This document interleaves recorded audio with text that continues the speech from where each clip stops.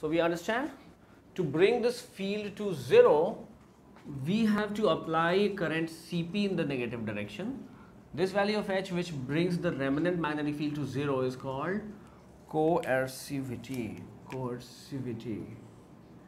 This remnance also has another name called retentivity. Okay, remnance or retentivity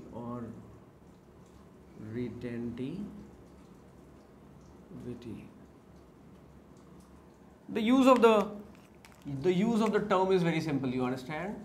So this is the retention, or this is the remainder, okay, remnant. So they are quite English words that are borrowed into our physics, right? They're not some technical words in a sense.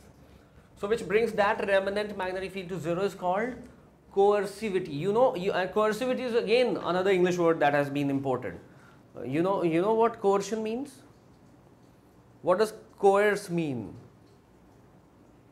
To force someone to follow your diktat.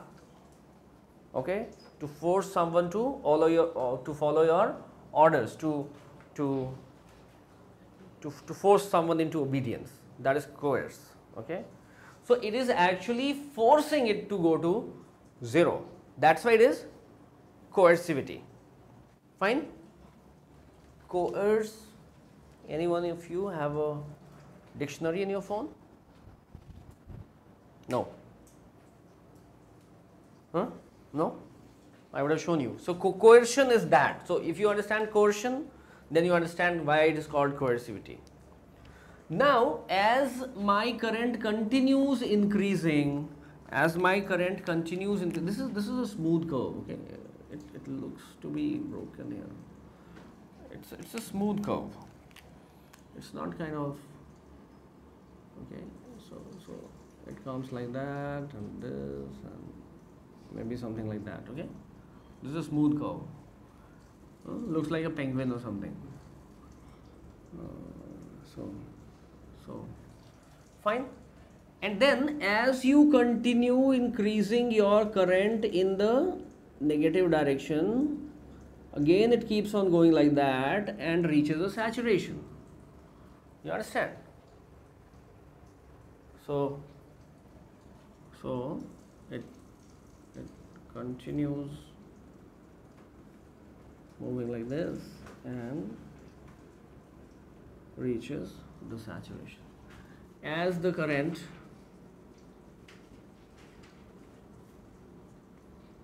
keeps increasing,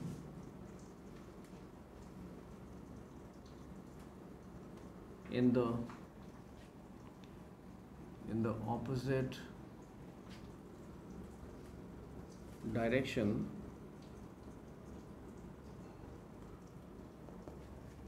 okay,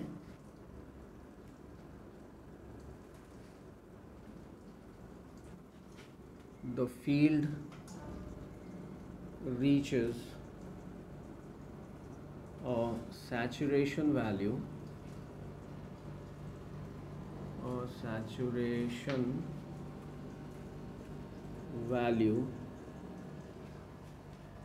for the maximum negative. That means when you are here, when your current is at D, this is what happens. You understand?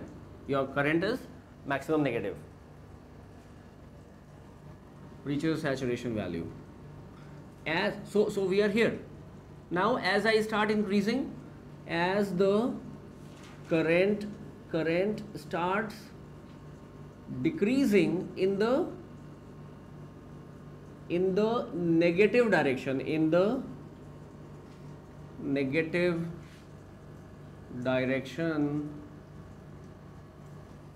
as the current starts decreasing in the negative direction, what happens? I start tracing this path.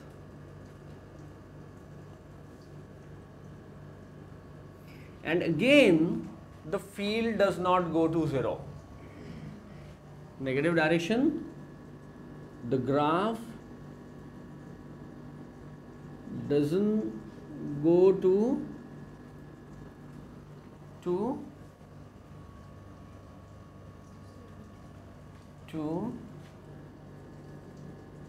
Is b equal to minus a? origin. B equals to minus a. B is equal to, yeah.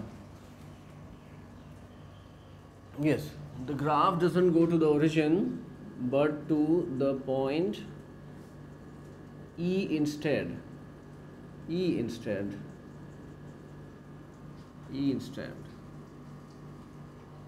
So, E instead. So it reaches there. Thus, it still has a remnant field OE in the negative direction.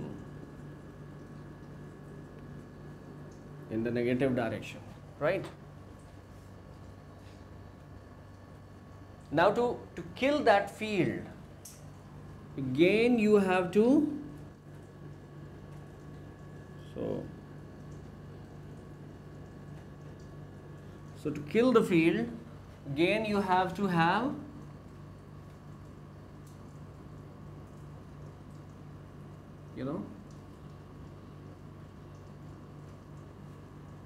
so this point is E, right? The point E here is this. The point F Q, okay? To cancel this field, we require a current of value FQ in the positive direction.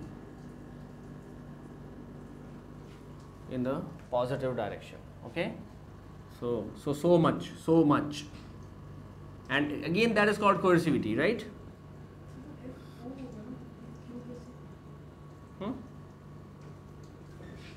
FQ. This is current, no? So this amount of current. But just mind it, FQ is not equal to OF. Why? Because OF is N times I. It is Ni. Correct? FQ in the positive direction. And the cycle continues. So it comes here, it comes like that. So this thing is actually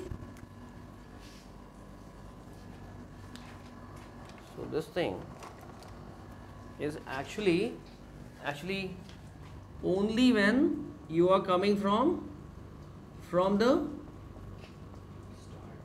start. Otherwise it will not go back. So I have shown it dotted. Fine, I have made it dotted. Fine. So it is for the start. Now it will be following that solid one. Okay. So thus the curve continues in a loop called, this is called hysteresis loop, because things lag.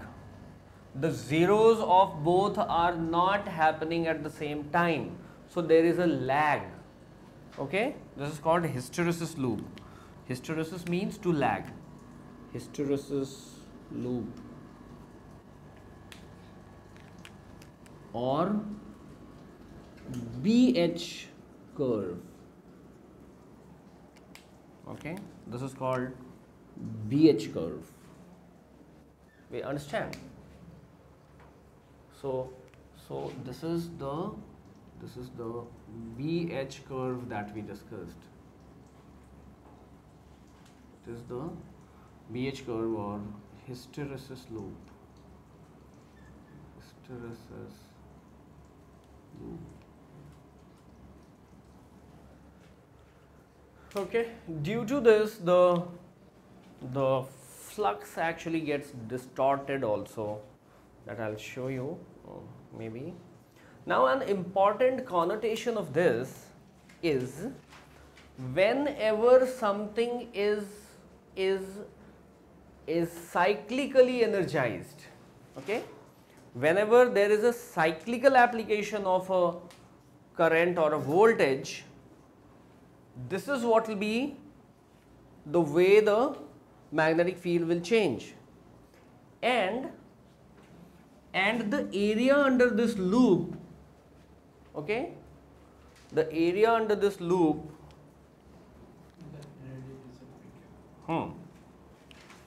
the area under the loop is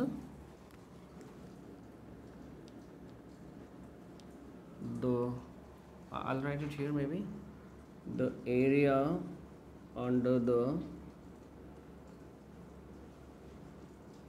loop equals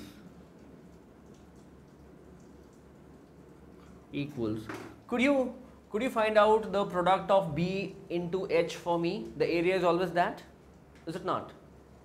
Had it been V versus T, the area would have represented V into T, that is displacement. That is what exactly we are doing in application of integrals. Now if I could give you the part-wise equations for these, you will be actually able to find out the area, and that area will be what? Can you find me the dimension for B and H, B into H? B is Tesla, correct? B is Tesla into H is Ni. So it is actually in a sense Tesla into number of turns per meter. Turns has nothing, so per meter is there, N, the unit of N, and I is ampere. But that does not tell me anything much. So let us come to what Tesla is. What is Tesla? Tesla is what? Field is what? How do I define the field?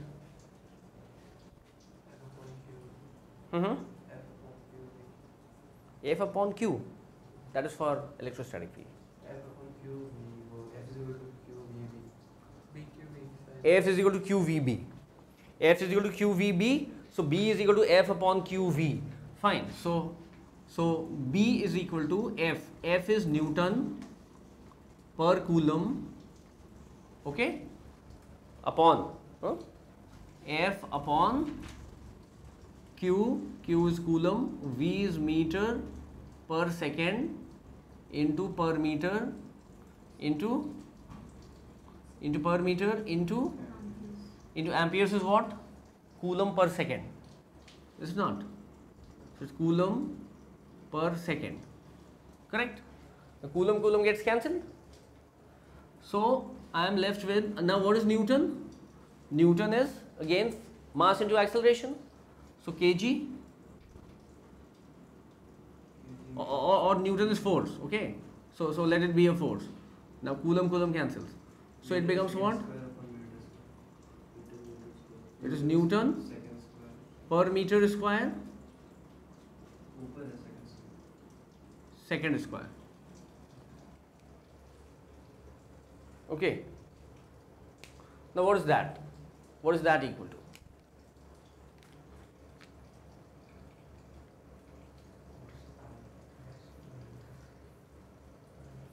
Force into, suppose I multiply it with, this is the dimension of what? Newton per meter square. MLT minus 1 T minus ML minus 1 T minus 1. Per meter.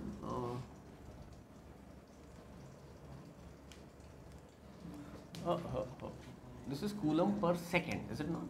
It's Coulomb per second. It's not Coulomb upon. It was Coulomb per second, no? So actually second cancels. So it is Newton per meter square in a sense. So that is what? That is kind of pressure. But let's try to understand what this is. This is into meter per second. Okay. There was a velocity. Where is that? Mass, Newton is equals to ma, right? Huh. So mass into m s minus 1, s minus 2. Huh? Right?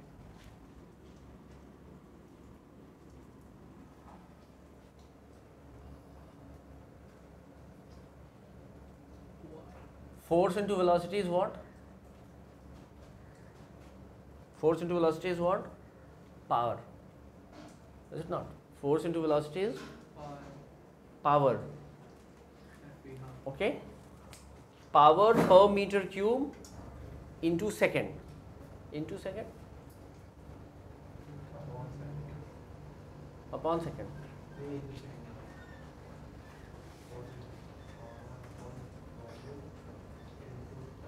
मास भी तो आएगा मास नहीं आएगा Hmm? Mass what mass भी there kg because Newton is What have I done? Second is gone. F is QVB. So B is F upon QV. So F upon QV is this. This is QF upon QV. Fine. Into N into I. This is Coulomb per second. Second goes. So it becomes Newton per meter square, which becomes what? Force multiplied by velocity. Velocity is power per meter cube